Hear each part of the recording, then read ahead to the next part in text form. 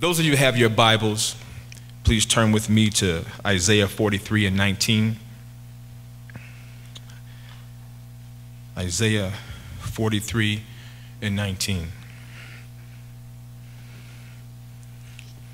When you have it, say amen. All right. Hold on. And if you don't, say hold on. Hold on. All right. We yet holding on. All right. Amen.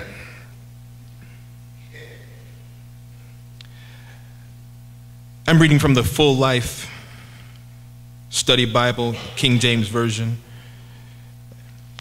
And this is how my Bible reads. Behold, I will do a new thing. Now it shall spring forth. Shall ye not know it? I will even make a way in the wilderness and rivers in the desert. Amen. Amen. This past weekend at Daemen College, we planned and organized a bus trip. A bus trip of about 35, 37 students from New York City to come to visit Daemen campus for open house. And for many of those students, it was the first time they traveled outside of New York City, be it Queens, Manhattan, Brooklyn, Bronx. And we did some planning. We planned for them to watch movies while they had their 7-hour journey on the bus. We planned to stop at strategic locations throughout New York City and Buffalo for them to eat and rest. We planned social interactions with our current students while they were on campus. We planned for dinners while they were on campus. We even planned a game night for them to have games and, again, interact socially with our students. I even took my boys on campus. I said, let's have the boys come on campus so they could interact with some of the students from New York City. We planned to have a panel of students, current students from New York City, Rochester, Buffalo, to give them an idea of what it was like from a student perspective to be on our campus. What I didn't plan for was the experience I had, or the encounter I had with Gabriel. As the day was ending up, I sat down with a student who sat beside me, the 17-year-old young man, and he introduced himself very politely, shook my hand. He said that I sent in my application, Mr. Williams, and I did my FAFSA, and I applied independent. I looked at him and I said, well, why did you apply independent? He replied, well, because I'm an orphan. At that point, something switched.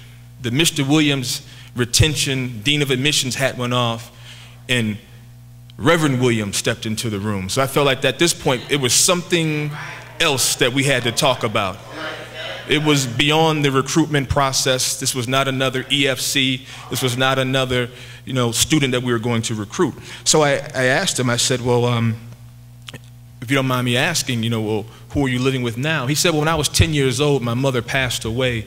And since I've been 10, I've gone through a lot of counseling and things to get over the situation. He said, I didn't like to talk a lot, so the counselors had me write. And so I wrote out what I felt.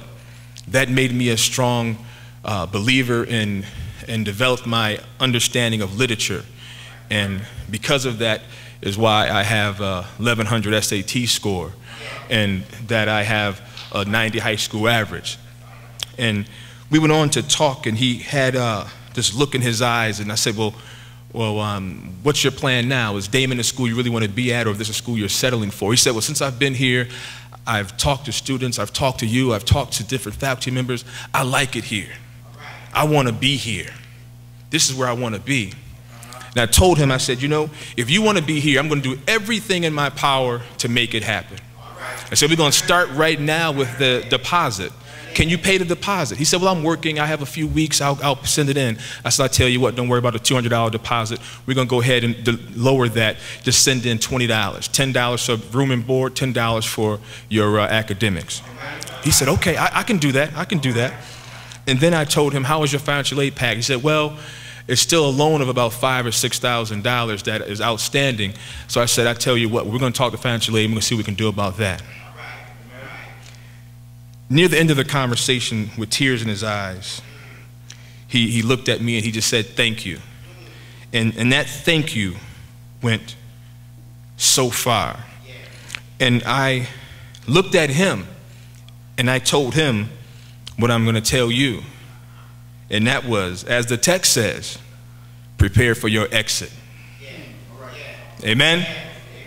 At some point, we have to prepare for our exit. It's not always just going to happen without some preparation. We have to prepare ourselves for that exit.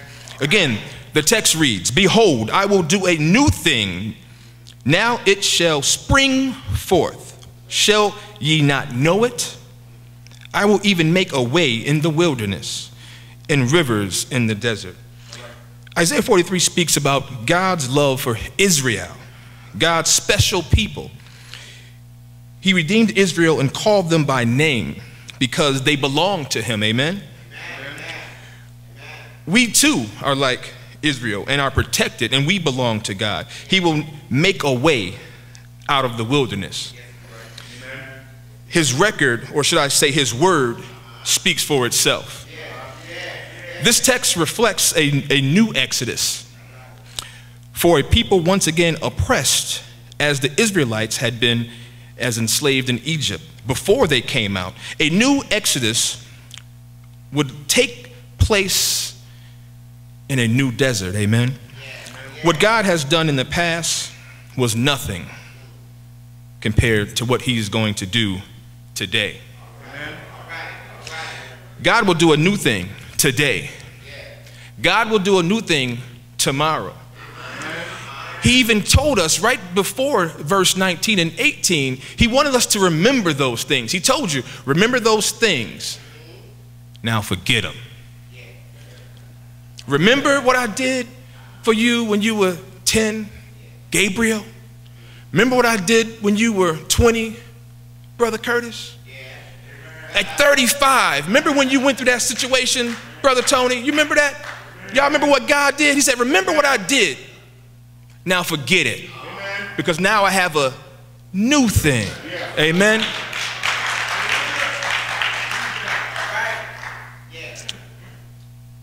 If God will do a new thing in the wilderness, if God would do a new thing in the desert, don't you think he can do something right here in Buffalo, New York? Amen. In the third poorest city in the country, with the highest rate of unemployment for African American males, I think we can agree that there is some work to be done. Well, let's see. The President of the United States came, and then he left. And then the President of the United States came back again, and he left.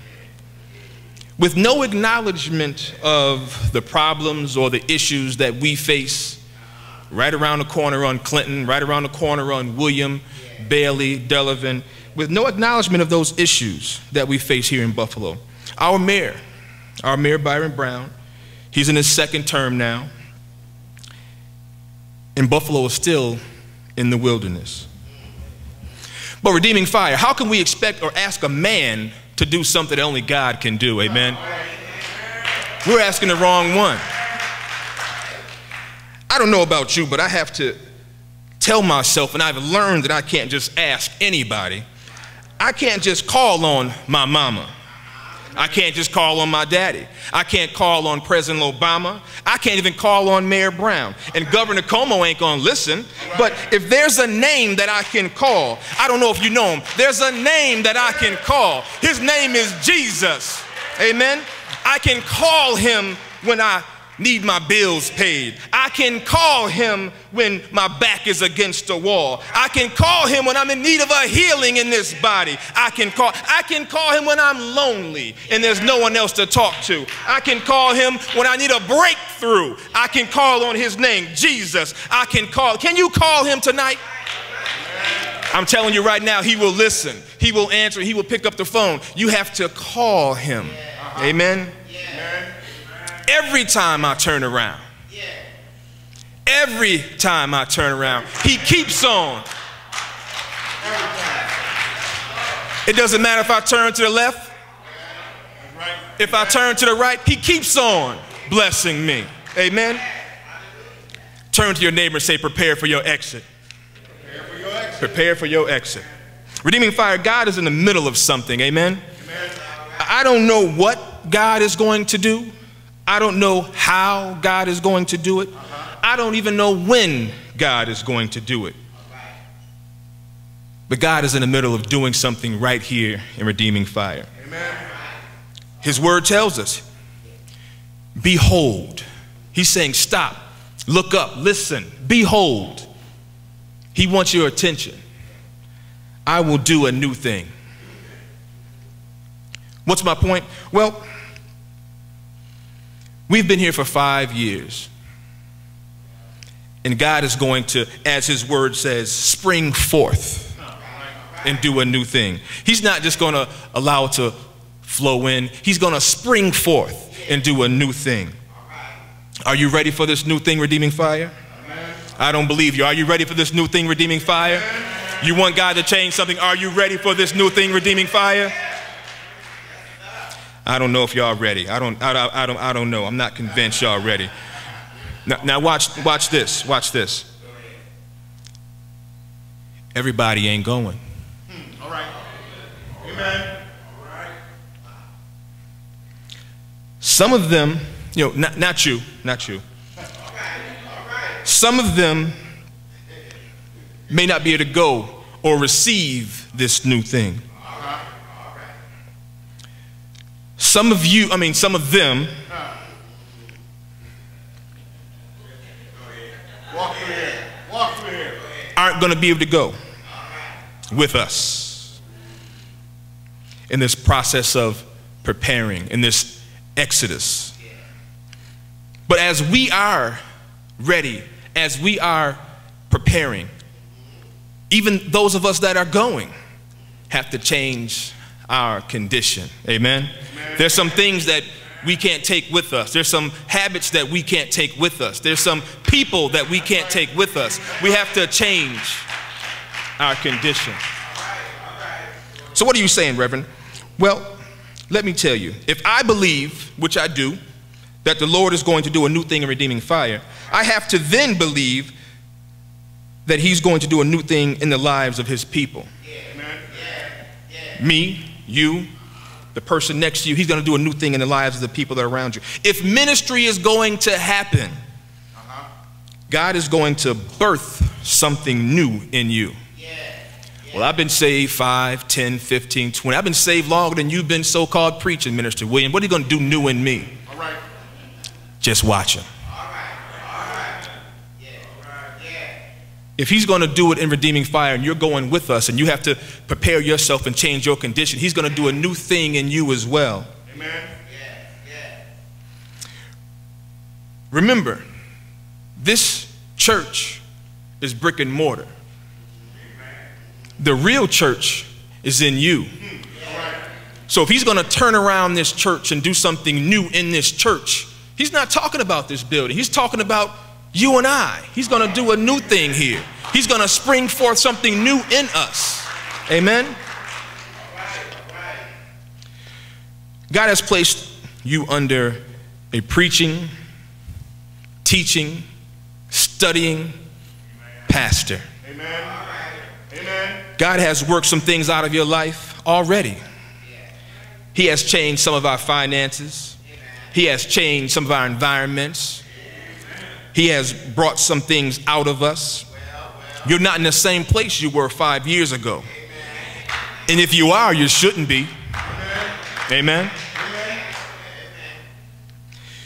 You are pregnant and about to give birth to something God has placed inside of you, and you don't even know it. All right. All right. Let me say that again. You are pregnant with something that God has put inside of you, and you don't even know it.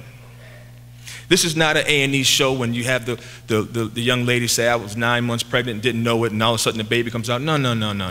This ain't that type of program. God has put some things in you that's been there, that have been sitting dormant. But what I'm trying to tell you is that what you need is already in you. It's in you. It's in you. It's already in you. It's in you. It's in you. But he's going to birth it out. What's that going to do for you when he births it out? It could mean that the tithe goes up because now you understand the meaning of tithing. All right. Not y'all, but them. Not y'all. Not y'all. Amen. So this birthing could increase your salary, but it can also mean that you take a closer look at the money that you have that God has already given you. So it's not always an increase.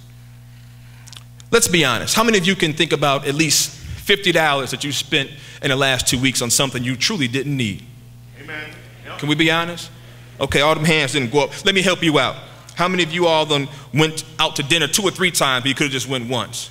How many of you all have bought a pack of cigarettes, or some of y'all a carton of cigarettes? Well, I'm going to go down to the Indian reservation because they're a little cheaper down there. Shopping sprees, alcohol. We all have at least $50 that we don't spend in the last 2 weeks on something that we really didn't need. Now, I'm not saying that we don't deserve or should spend money on things we would like to have or the luxuries of life. That's okay.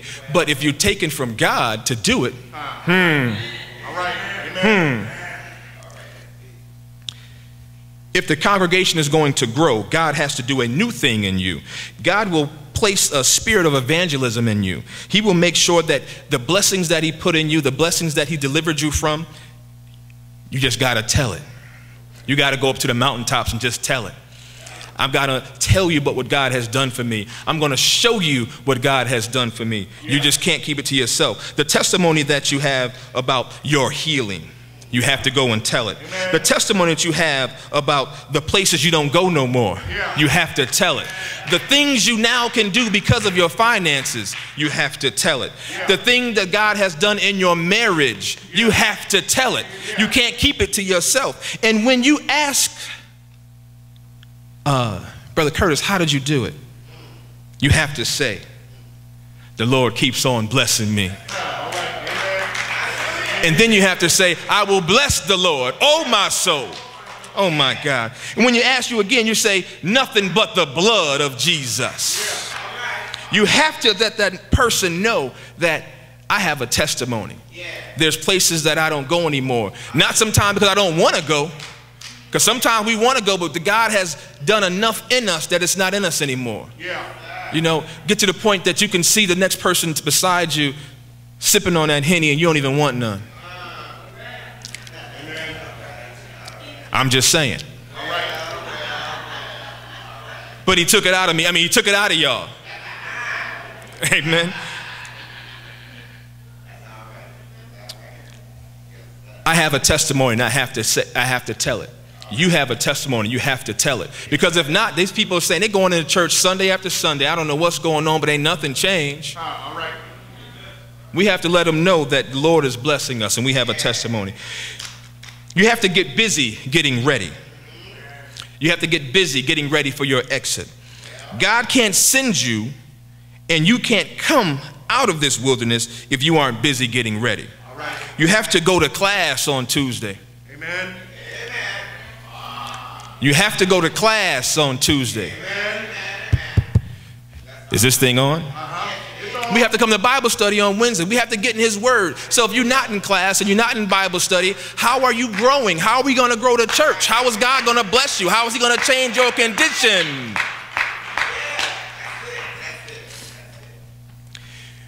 God has to give us the tools. And like I said, it's already in you. And the word tells us that he's doing a new thing. And with a new thing, you need some new tools. You know, when I got to this point and I started thinking about that word and the tools that we need for the new thing that God has, I thought about, back when my wife and I were engaged and I got my apartment and she was living somewhere else. I'm going to keep it holy. And my wife bought me an entertainment center. And when I got this entertainment center, I said, I'm going to put this together. I had a Phillips head screwdriver, I had a straight screwdriver, I had a hammer, I had nails, all for this entertainment center. And I needed all of those tools to put this entertainment center together. And it took me all weekend, but I put it together. It always had a little lean to it, but I put it together, you know. And just recently we got another entertainment center. And I'm thinking, okay, here we go. I got to put this thing together again. It's going to be an all-weekend event. And I went to see what tools I needed. In this new thing, I needed one Allen wrench. That one Allen wrench put the glass on, put the wood on the sides. It put the TV stand on the back. It was one Allen wrench. So what I'm trying to illustrate with that story is that some things that we had to struggle with before, and we had to fight with before, and we had to get rid of them, it was all on us. But God is doing a new thing. The struggle isn't there anymore because you're not by yourself. You've come to this altar and you said, Lord, take me, clean me, make me a better, come into my heart, Father God. And when He would do that, you're not doing it alone. You have some new tools. And the new tools makes the job easier. Amen. It makes the job easier. But the difference between us and God, as we're changing our condition and preparing for our exit, He hasn't given up on us. He can close the door, but He didn't change the locks. Amen. He hasn't told you no. He said, not yet. What God is going to do in you, some of us aren't ready for. That's why it hasn't happened yet. All right. But God is going to do some things. I'm not where I used to be, but I'm in a whole lot better place. Amen. Yeah. Amen. Somebody knows I messed up on my job, but for His mercy. I received a new job without the qualifications I needed. His grace. I have to tell myself over and over again, I am somebody. Mercy. But look at me now. His grace. You don't know like I know what the Lord has done for me. You don't know like I know what the Lord has done for me. We have to shout it from the rooftops. What has God done for you? If He's done enough for you, this should be the point of this sermon where y'all should be on y'all feet. Let me say it again. You don't know like I know. You don't know like I know, my God, what the Lord has done for me. Every time I turn around, He keeps on blessing me. If you knew what I knew, my God, my God. He's a doctor. He's a lawyer. He heals me. If I can tell you, I just can't tell it all. My God, my God. We almost done. We almost done. I need to tell somebody. Jesus. If I can't say nothing else, Jesus. It was for His grace. Jesus. It was for His mercy. Jesus. It was for His delivering power. Jesus. A soul regulator. Jesus. A mind regulator. Jesus. Oh God, will you do it one more time? Jesus.